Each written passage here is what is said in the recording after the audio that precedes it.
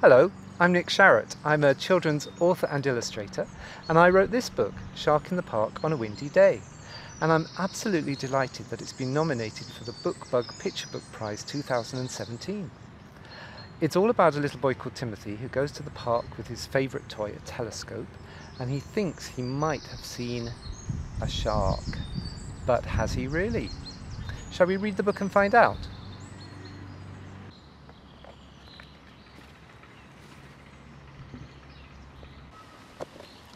It's a wild, windy day, and a certain small boy is out with his dad and his favourite toy.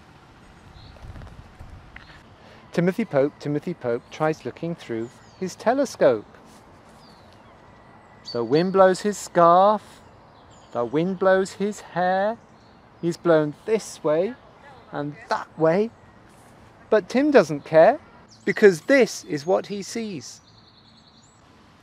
Tim knows that shape, and he knows what to do. He shouts, "Shark in the park!" Can you shout that out too? It isn't a shark that Timothy sees. It's a big black umbrella caught up in the breeze. Eek! Timothy Pope looks again through his telescope. The wind blows his scarf, the wind blows his hair. He's blown this way and that way, but Tim doesn't care, because this is what he sees. Oh dear me, Tim's got no choice. He shouts, "Shark in the park!" at the top of his voice. What a relief. It isn't a shark. It's a big friendly dog with a big friendly bark. Woof!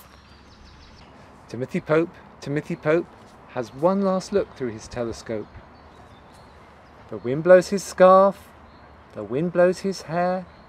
He's blown this way and that way, but Tim doesn't care, because this is what he sees. Timothy does what he knows he must. He shouts, "Shark in the park!" till he's fit to bust. It isn't a shark that Timothy spied. It's a runaway pram with a baby inside. And it's heading for the pond. But Tim's dad runs fast. He grabs hold of the pram. The mother says, "Thank you, how grateful I am." "Really," says Tim's dad, "you ought to thank Tim. He spotted your pram, so it's all down to him."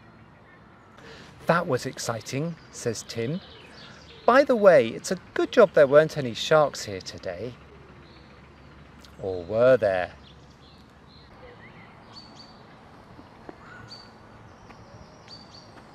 In the story, Timothy Pope has a lot of fun with his telescope. Why don't you make yourself a telescope out of an old cardboard tube?